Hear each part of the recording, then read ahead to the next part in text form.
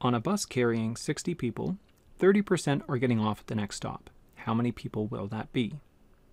So what I'm being asked to do here is to determine what is 30% of 60 people. Because your percent is always going to be applied to the total, and the total is 60 people. So I need to know 30% of 60 people.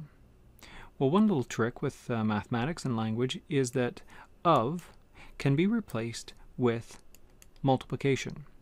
So this is 30% times 60.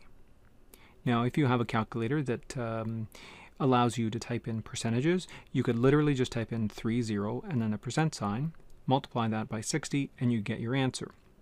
The answer is going to be A, 18.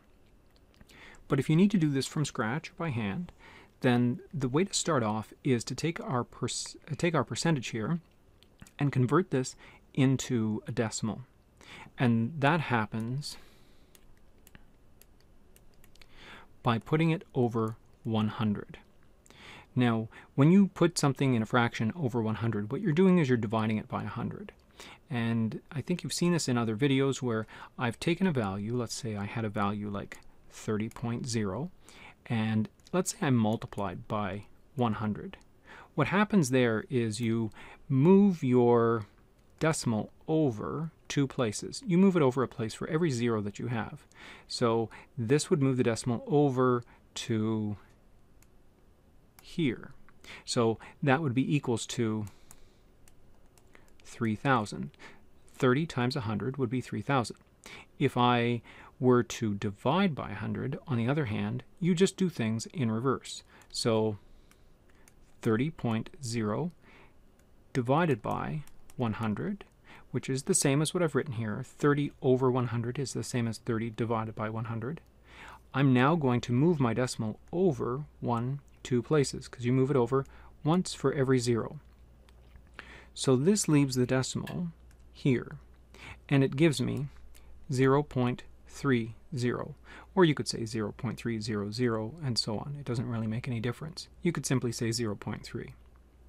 So this goes back into our equation. This is 0.3 times 60. And now we can finish this off. If you type this into your calculator, or let's stick with doing it by hand.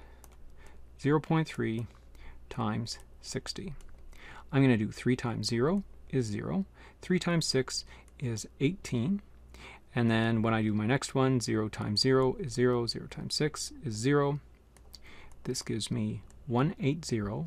However, if you have any decimals that show up in your original terms, you need to introduce them. For example, I have 1 decimal place here, and so I need to bring 1 decimal place into my answer.